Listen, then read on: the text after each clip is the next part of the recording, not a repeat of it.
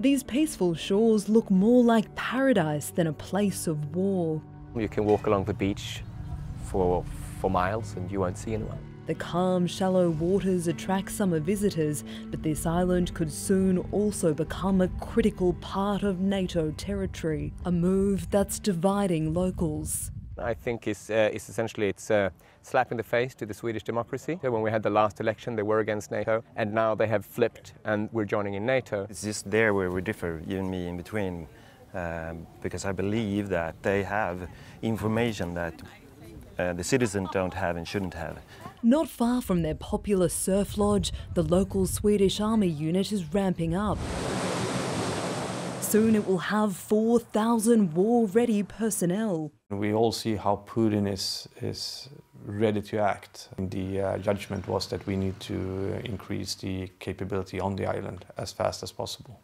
Gotland sits in the middle of the Baltic Sea, with Russia's Kaliningrad Navy base on the eastern side. If Sweden and Finland join NATO, it means all countries who border the sea will be part of the defence bloc.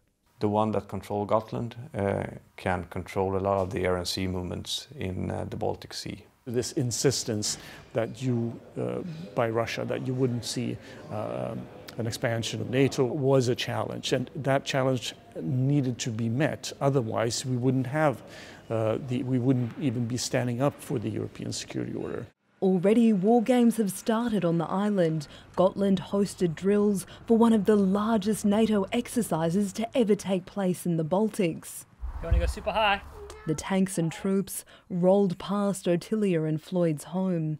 The family moved here for peace and serenity, and now wonder what the future holds. The trail of war machines is now in their backyard. It's definitely the contrast between this peaceful nature and the pureness of life, and then you see weapons. Gotland has long welcomed tourists who wanted to see their ancient fortresses and watchtowers. Still, residents here seem uncomfortable with their home becoming a modern-day defence base. But officials say this island has the power to determine security and order in all of Northern Europe. Leaders in Stockholm may be willing to relinquish the country's long-held wartime neutrality, but their bid to join NATO has stalled. Incumbent member state Turkey is blocking Sweden and Finland's application due to their support of Kurdish groups and an ongoing arms export ban. It turned out to be a bigger stumbling block, I think, than many of us anticipated. But I do think that eventually the ratification will take place. I think now we need to focus on peace negotiation. How can we focus on that instead of arming up? Because what is going to happen in response, we don't know. The serenity of island life disrupted by the ripples of war. Isabella Higgins, ABC News, Gotland.